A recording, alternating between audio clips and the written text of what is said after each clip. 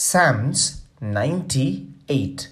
You have set our iniquities before you, our secret sins in the light of your countenance. Moses, who received revelation from God and wrote about all the relationship and fall that existed with God in human creation, clearly knows what God's response to iniquity is. When he urged his people in the wilderness not to rebel against God and do not unbelieve, he knew well what the consequence would be if they do so. Even then, people committed sin, and the wrath of God was stirred up, and judgment came upon the people. Moses, the mediator, was prepared to fall down and pray before God day and night to save the people from the great destruction that would occur, because the holy God did not forgive even a little sin.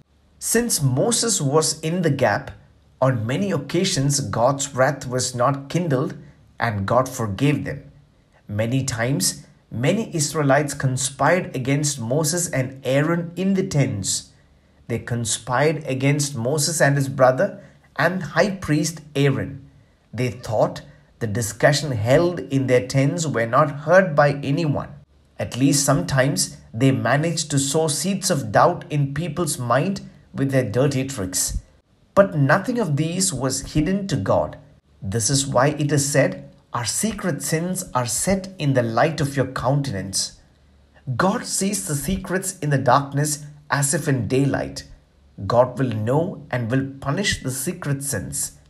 Jesus has made it clear that if you do good in secret, pray for others, and worked for the good of others, definitely the Holy Father will know and will reward. Jesus commanded that the other hand should not know what our one hand is doing. Let us receive reward from God in this world and the world to come. May God bless us abundantly.